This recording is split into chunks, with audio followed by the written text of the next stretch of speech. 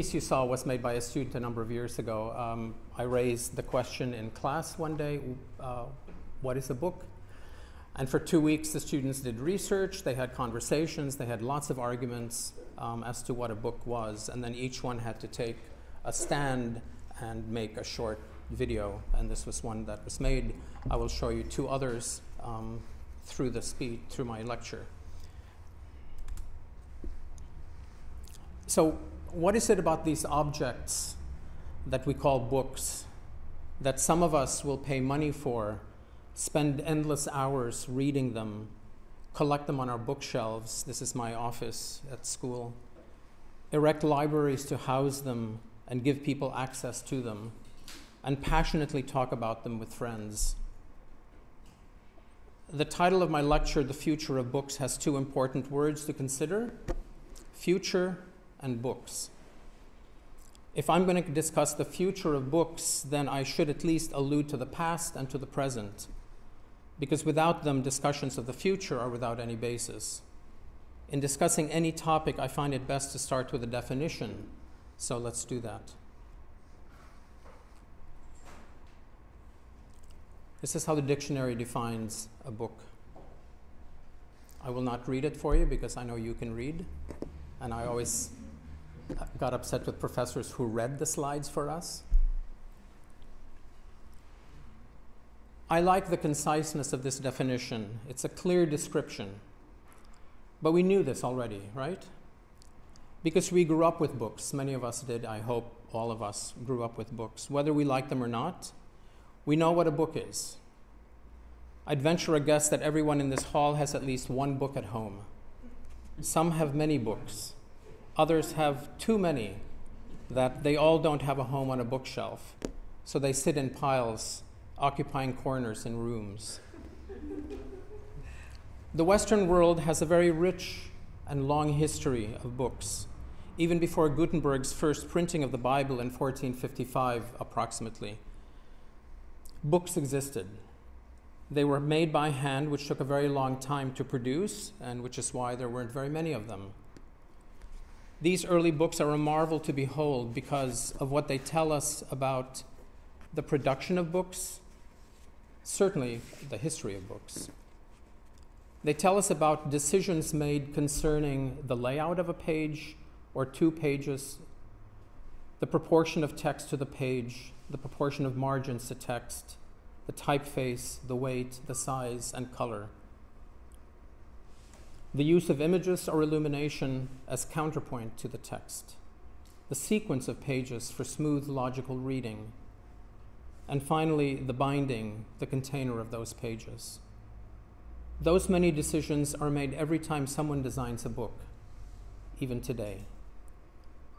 We can't discuss books without discussing reading. Eloquent words have been written about reading, from the science of it to the personal love of the act of reading. So let me show you this video, also made by another student in that same class.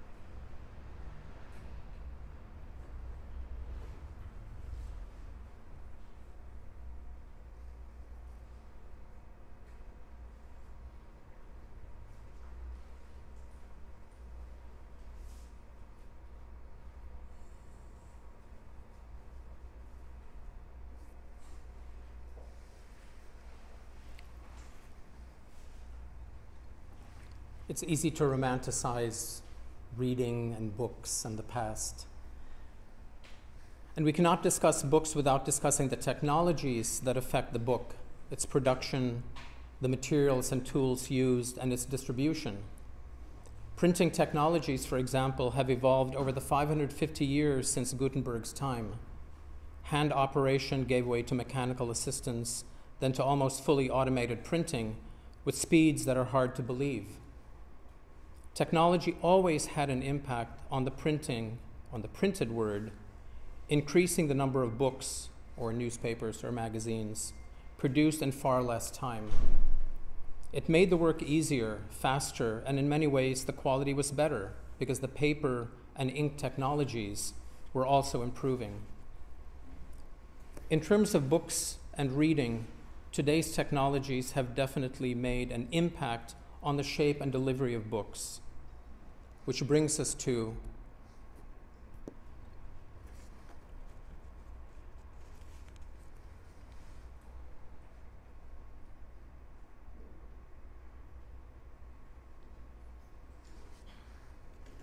there's actually a rather fascinating history of the development of books delivered digitally, whether on computer screens, on e-book readers, or now tablets.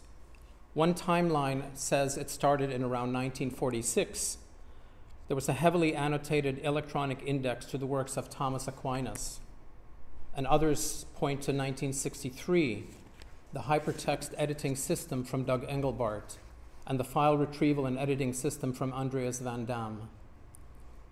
But the gist of all these efforts, and there were others that came afterwards, the gist of these efforts explored ways to deconstruct content, the text, thus allowing one to search, reconfigure, annotate, and study that text. In short, to analyze the text. Being scientists and academics, they wanted to make this available to all. Content was, and this is a description, formatted dynamically for different users, display hardware, window sizes, and so on, as well as having automated tables of content, indices, and so on. All these systems also provided extensive hyperlinking, graphics, and other capabilities. I mention this because at the heart of these efforts was a spirit of openness, which is in contrast to many efforts these days to commercial electronic publishing, where the focus tends to be on exclusivity and financial gain. In 1971, Michael Hart produced the first electronic copy of a text, the US Declaration of Independence. He actually typed it out, and that was the first e-book. He also started Project Gutenberg, which is still ongoing, and its goal has been to digitize books for easy distribution electronically and for free. There is a good timeline on Wikipedia that I would recommend you look at if you're interested in this. I mention this history because this early work set the stage for subsequent explorations that led to the e-book as we know it today, and e-readers and tablets that allow us to download, read, store these e-books with relative ease and comfort.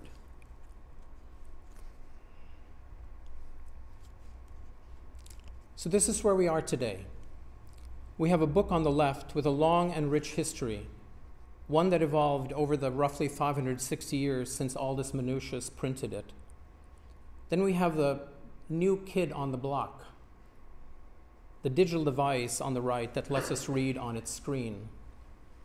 It is smaller than the large book on the left. It's much lighter and more portable. It's becoming more and more popular because of what it offers in convenience and ease of use. Let's look at a few factors that distinguish one from the other. These are fairly self-explanatory, but just let me briefly go through them. You have the physicality of a book versus the virtuality of the digital device. And I use book culture and digital culture to basically explain that we have been entering a digital culture now for quite a number of years, but we cannot dismiss the book culture that we have been living in and building on for so many years.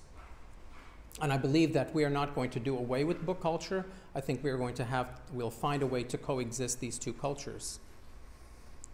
The primary format or material, if you will, for book culture is the paper versus the screen for digital. The surface in books is static. In other words, once ink is married to paper, there is no change. The opposite is true with screens. It's a digital surface. It can be changing constantly, and that's something we have to keep in mind when we design for it. The primary elements that one works with book culture are words and images. In digital culture, you add sound and movement. The book culture is old and established.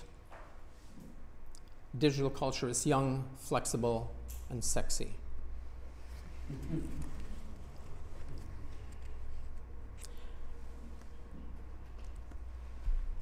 I grew up surrounded by book culture, loving to read books, magazines, comics, newspapers, album liner notes, LP liner notes, as well as look closely at them and admire their beauty.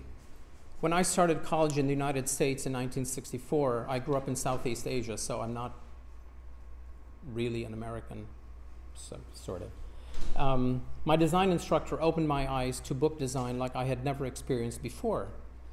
These books that I'm going to show you were designed by contemporary graphic designers, often with very striking photography and typography. So let me show you these three that I remember well, so at least you can understand my perspective and my aesthetic, in a sense, where I'm coming from. This was a book that was published in 1964, the year that I started college. Black and white. Sam Haskins is a photographer. He shot images in Africa. This is the front cover, back cover. Already that made me realize I should always look at the back cover when I pick up a book, not just the front. Opening spread. This just blew my mind. Like, wow, you can have type that big and go to the edges with it? But this prepared me for what I was going to see inside. It was going to be strong, it was going to be shocking in a good way. First spread of images. 2 images, black and white, next to each other. Next spread. And then I'll show you a few sample spreads.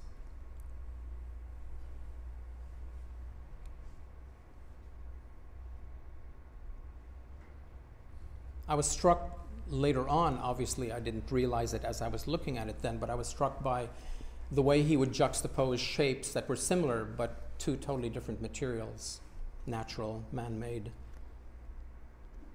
And then there was type at the end of the book, only at the end. And then you saw actually commentary on each of the photographs that we saw, that you just saw. That impressed me because I'd never seen anything like that before growing up. This was another book. Richard Avedon, he was still a fairly young photographer then, and James Baldwin was a fairly controversial African-American writer. 1964, what I saw also when I came to the US and started college, my vision of the United States was that and it was based on movies that I saw as a child in the 50s and early 60s, was that it was, you know, a country with big highways, big cars, women with blonde hair. And I knew very little about race problems. I knew that the Vietnam War was beginning to get a little bit, was beginning to increase. But I started to see photographs by Avedon that looked like this, or this, or these. They were not glamorous photographs. He also did, he's passed away. He also did fashion photography, beautiful fashion photography. This was not fashion photography. This was almost like honest photography. Fashion is not honest. I was into the Everly Brothers then. Their harmonies were terrific. What a great photograph. These were also printed in gravure. I didn't know what gravure was. My teacher explained that to me. And so the blacks were really solid black. They were just really rich blacks. And this is a spread. And much like the Sam Haskins book, where the gutter was not an impediment of going over the gutter. I learned that when you design a spread, you really look at the spread. You don't design 2 pages, you're really designing a spread. And this is the other book. This was a play by Ionesco. It was an absurd play, which meant it made absolutely no sense. But what's so amazing about the book was that the French typographer Massin did a typographic translation of the play with these black and white photographs. That's the cover of the book, back cover. So your chuckle already says, something could be fun. Opening spread. It's a play. Next spread. Again, the strength of this and the roughness of the type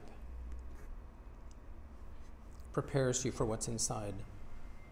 So it says it's a little bit about a play over on the left side.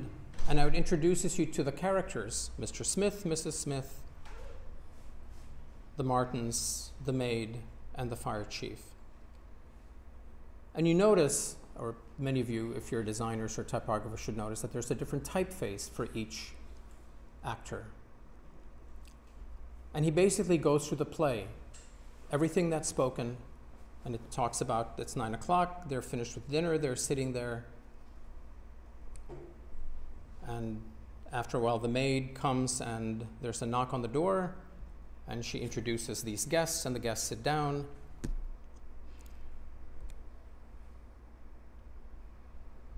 And they start talking, and they eventually start arguing.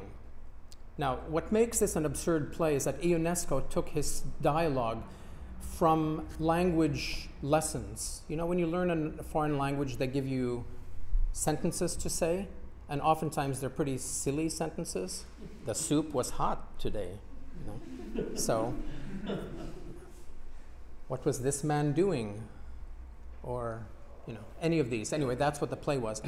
But all of a sudden I began to realize that with a spread like this, he was beginning to help us hear how the words were being spoken, that they were beginning to argue with each other, and so the lines were beginning to interrupt each other. Look at this. And this was in '64, before computers, before Photoshop, right?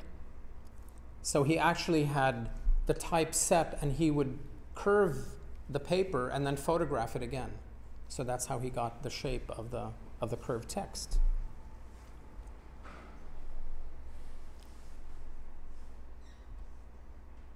This is great. And I was hearing this play, not just seeing this play, by reading this book. Fantastic. The last word. And that's the serif of the N. I love it. And then the play starts again with the same setting and the same description.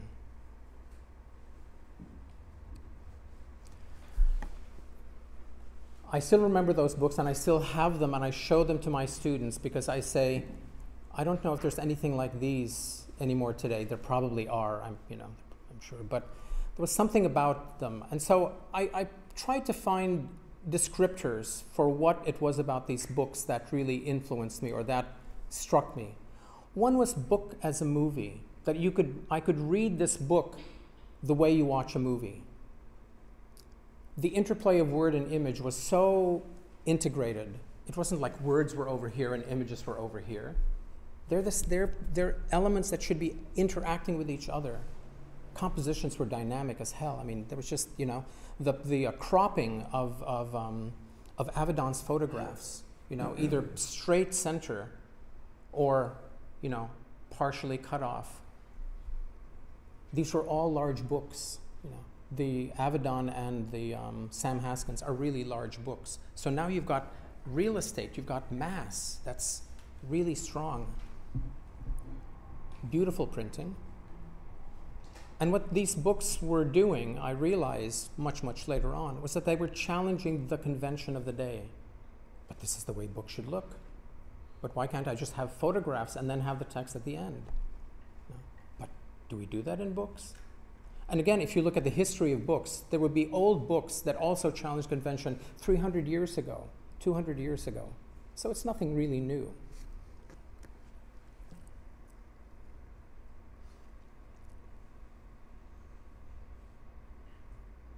A few other things from that period of time that influenced me. The Marshall McLuhan and designed by Quentin Fiore, The Medium is the Massage book also was very, very influential, and I would encourage any of you that have not read it to read it and look at it, because you have to look at it as much as read it. But I did find out as I was preparing for this lecture that the title, The Medium is the Massage, is actually is a typo. It's a type mistake. It really was the message, because he had an essay, The Medium is the Message, much earlier on.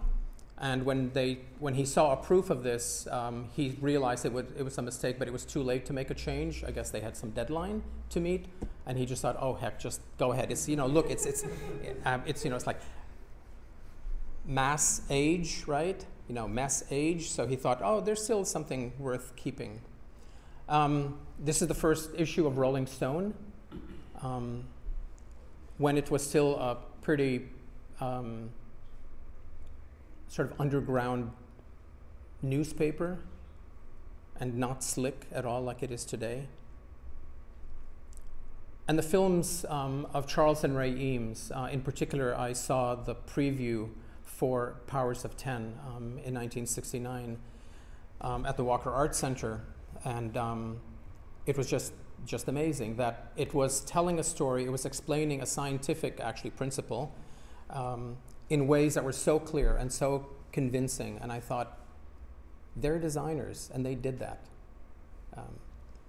So these were things that influenced me, not just the books, but things like films and so on.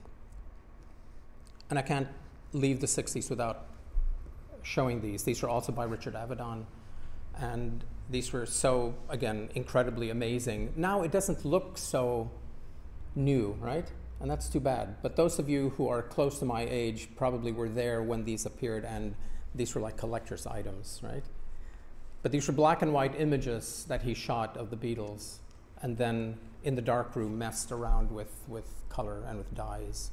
And they're still pretty impressive, I think.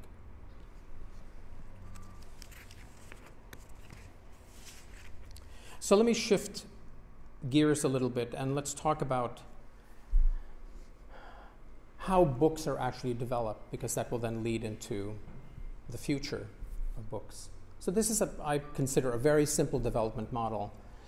Someone has an idea for content. I want to write a book about cooking, whatever, or I have a new novel that I want to write. Somebody has an idea for content. Somebody creates the content. Then somebody has to shape the content, give form to the content, and eventually someone has to deliver the content. Is it a book? Is it sold? And so on. So let me just go through a few examples. With this example, this would be a traditional book. Let's say it's a novel. So the idea for the content will probably come from the writer who speaks to the editor, right? The person who creates the content is the writer. He or she writes the novel. That text is then given to a book designer, a graphic designer, and she or he shapes the content. And eventually it's printed, bound, and shipped, and it becomes a physical book, right? That's pretty clear. Let's try another example. Let's say the book Nothing Personal, the photography book. So there's the editor, there's the writer, Baldwin, but there's also the photographer, right? The content is created by the writer and the photographer. The shaping of the content is done by the graphic designer or book designer. And delivering the content is a physical book again. Let's try a travel book. There's a travel writer who works with an editor. The content is created by the travel writer, researchers who help research all the information, because oftentimes the writer can't do it all. There are photographers, there's probably illustrators, and there's probably cartographers because maps have to be created for this thing. So now the list of those creating the content begins to grow. It's still usually given to a designer, a graphic designer, to put together, and it's delivered as a physical book again. What if we now look at the travel book on the web?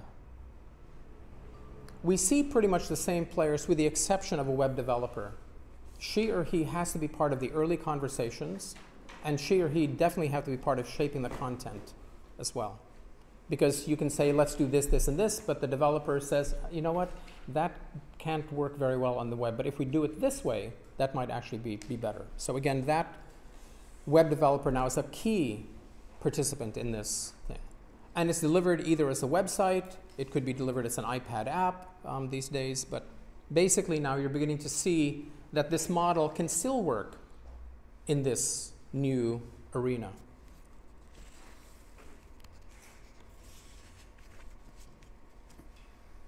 What if we have a person, let's say there's an artist who says, I have an idea for the content, I'm going to create the content, I'm going to give shape to the content, and I'm going to deliver the content. And what we have are artist books.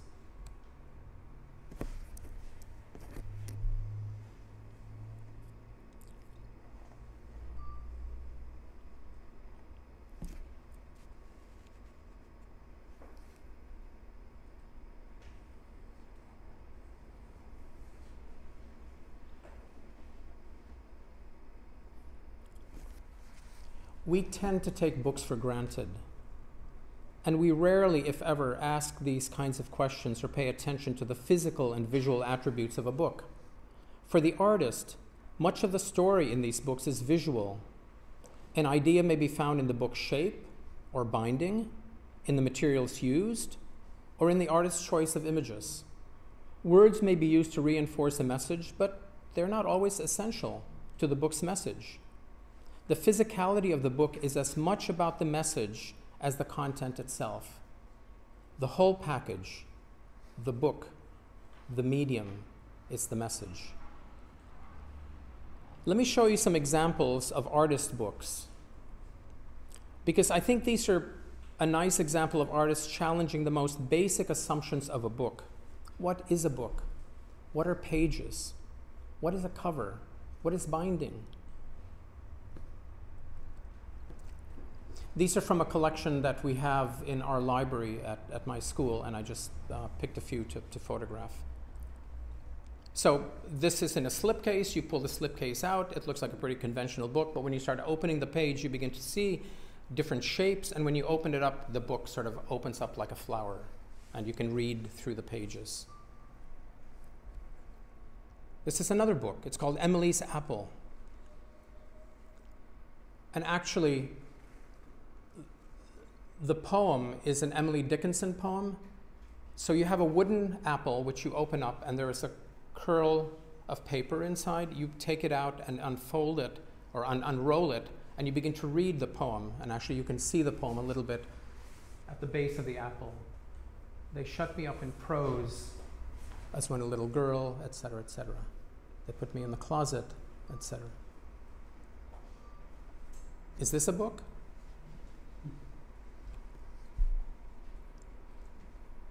These cut shapes, multiple shapes, sizes, interact with each other as you open this book.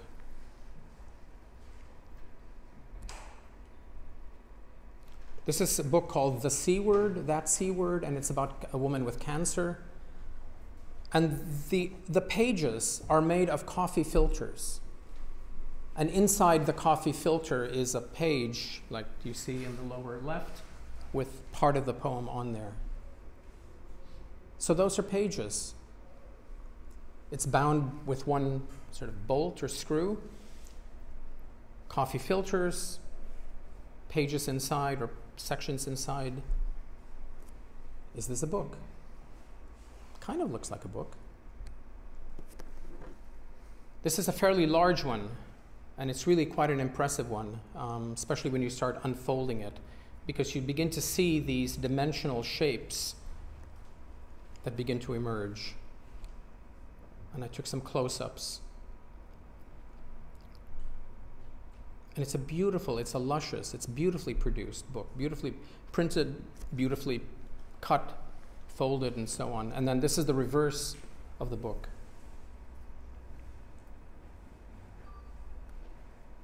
There's text, there's image, there are, you could call them pages in between the folds.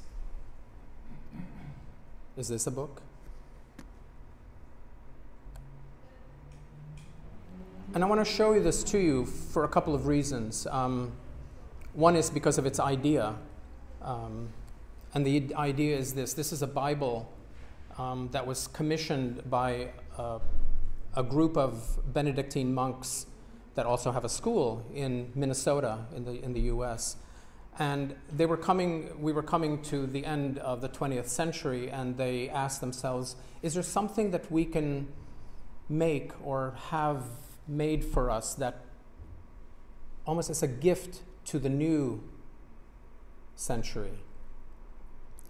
And the Benedictines, as you know, have a very long and rich history in the church, in religion. But documents, old documents, is certainly very much part of their culture.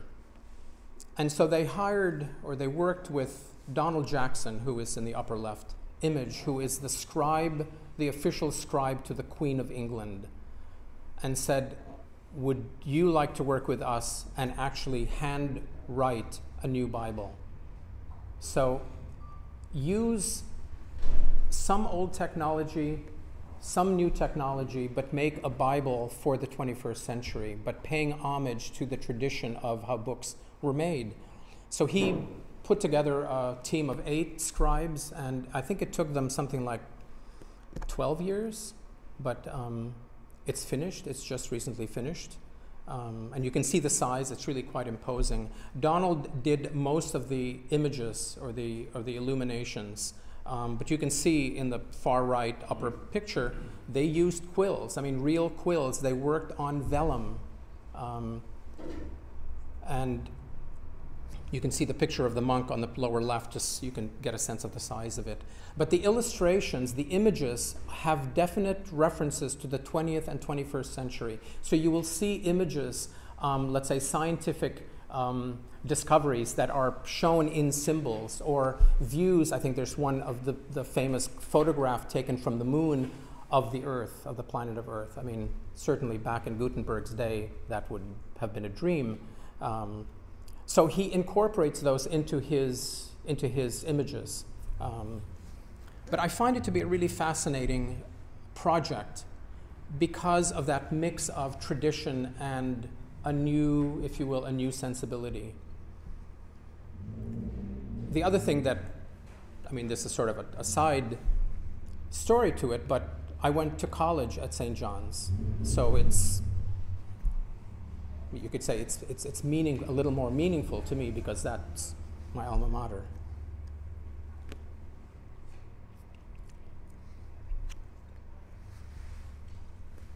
So this was something that Marshall McLuhan wrote back in the 60s.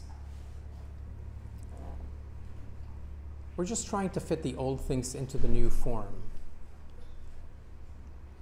Is that what's happening here?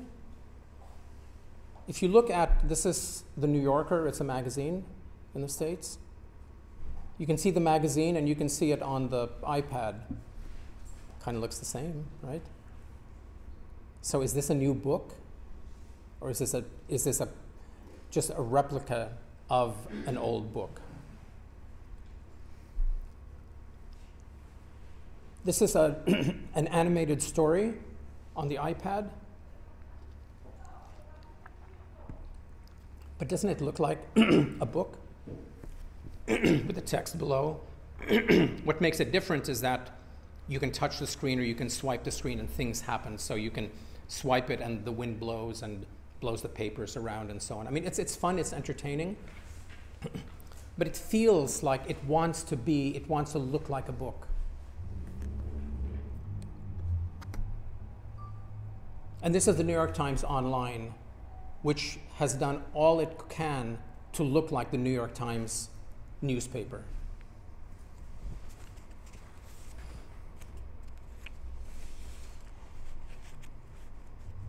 Readers feel assured that this is the New York Times because it looks just like the Times, but that's also part of the brand of the New York Times. So the decision for a conventional look and feel were very consciously made. Question is this a cop-out? Is this an easy way out?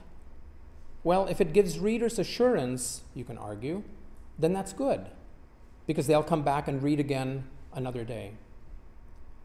But what's interesting is that if you scroll down, this is just the top part, if you scroll down, you realize that this is a very long scroll, and actually a very complete table of contents for this issue. Here's a better way to look at it. That's the whole page, basically. It's well organized, clearly presented, and actually very accessible. This is a departure from the newspaper and a measured exploration into information on screen. The New York Times is not going to do anything really wacky because they're the New York Times, right? But they understand what the technology offers and says, well, wait a minute, we can just continue with this scroll. We can have the entire contents in one scroll rather than having to go from page to page. Right? So this is no longer paper with the constraints of the physical page. Virtual space is endless. So maybe we should start exploring that aspect of it.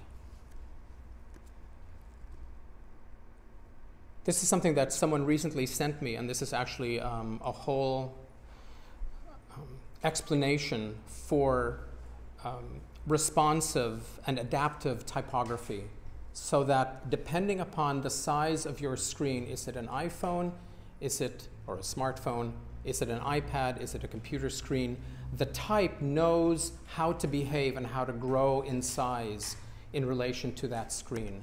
So you don't have to tell it, the type knows what to do. This is all done with software, obviously, right?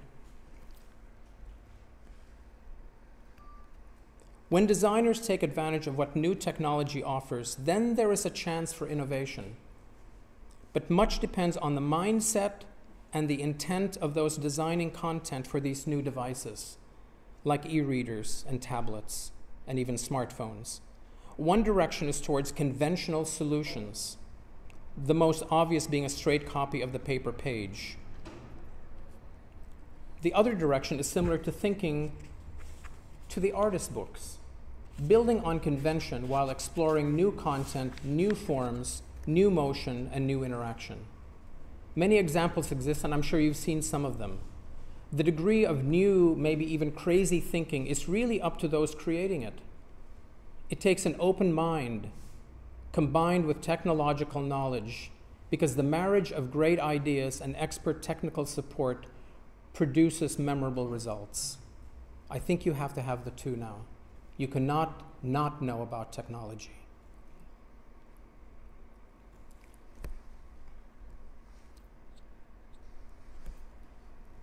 Here's a very simple and enjoyable iPad app that someone showed me very recently. It's called Fish, a Tap Essay. And it's based on tapping the screen to move to the next part of the monologue. It's only type. There's one image at the very end, but it's only type. And when you've read it, you tap and it goes to the next thing. When you've read it, you go to the next one, and so on. So you control the reading in the same way you control reading a page. Okay. There's no moving type, strong color, or visual tricks, just words on the screen. But the monologue is very well written, and that's what keeps me reading like a good book. I became interested actually in the person who created it, a woman by the name of Robin Sloan, and found that she's authored and designed earlier online stories. This was her first one. Actually, it became so popular that now a publisher is actually going to print a physical book of it, which is a little bit ironic. This was another one. I'll let you read that.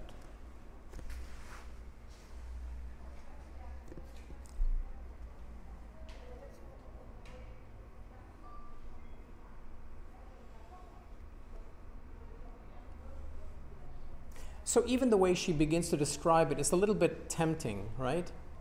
Tells you what's there. Okay, scroll on. You know, it's a nice invitation, and she's very informal like that. Even in the tap story, it's quite nice. Do you see the top line there? Hi, I'm Robin Sloan. Okay, keep that in mind because I'm going to come to that again. So this, you know, these are some screens, but you can begin to see in the right hand that it's really a long scroll again. So there's really no need for pages. You don't even have to talk about pages. She writes conventional stories. They really are pretty conventional stories, but explores the iPad or the web for new ways to present it. Robin used the term media inventor, remember that, to describe herself, and here's what she writes about it.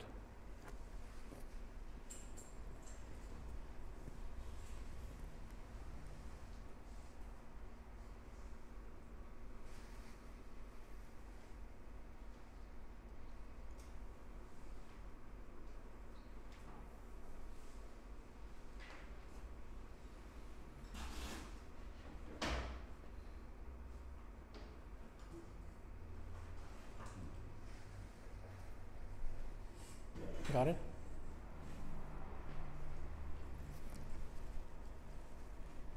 Do you notice a similarity in this description to a topic we discussed earlier?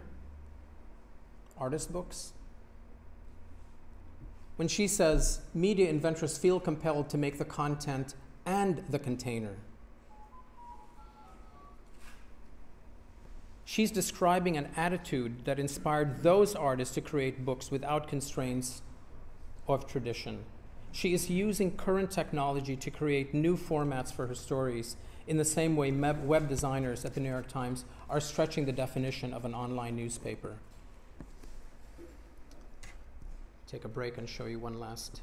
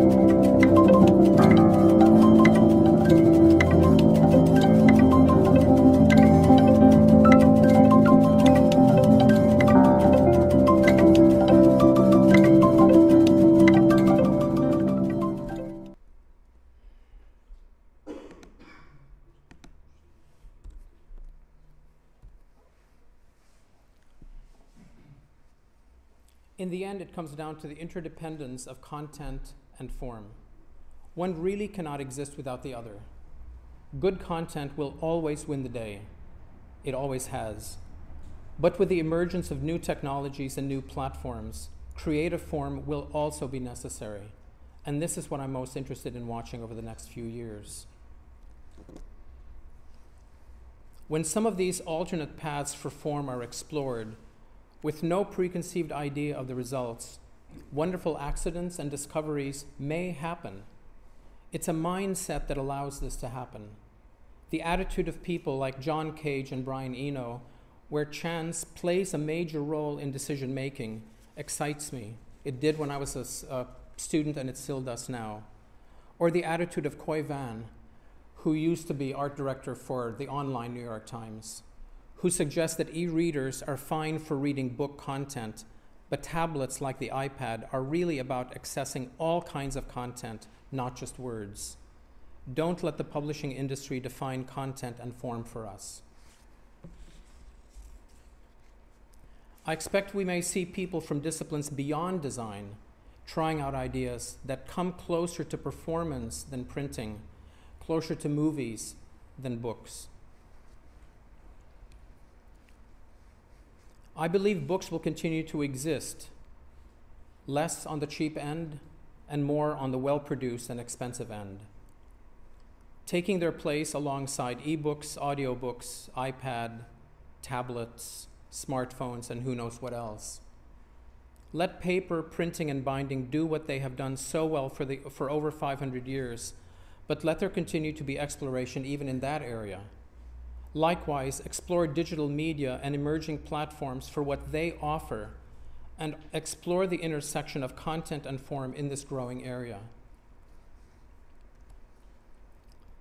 This quote by Elizitsky is a strong statement about the need for change in all quarters, not just books. True exploration is usually driven by personal conviction and curiosity, and I hope this is true for many of you. The new writers he refers to will not necessarily come from the usual areas of book publishing, but from media inventors, as Robin Sloan said, from tinkerers, dreamers, and explorers, those with curiosity, open minds, and a good narrative.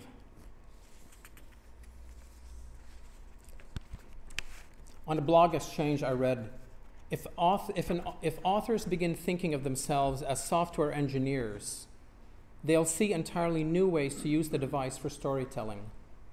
Interactive novels, novels with bits of video and sound embedded like a web page, a movie that plays in the top of the screen with notes below to read. Just a few examples. My intent today was to raise questions and pose a few answers. I don't think actually anyone has an answer as to what the future of books is. And I hope that dialogue may follow, whether it happens in your studios, in your classrooms, in your libraries, kitchens, and coffee shops. This is how change happens. Thank you.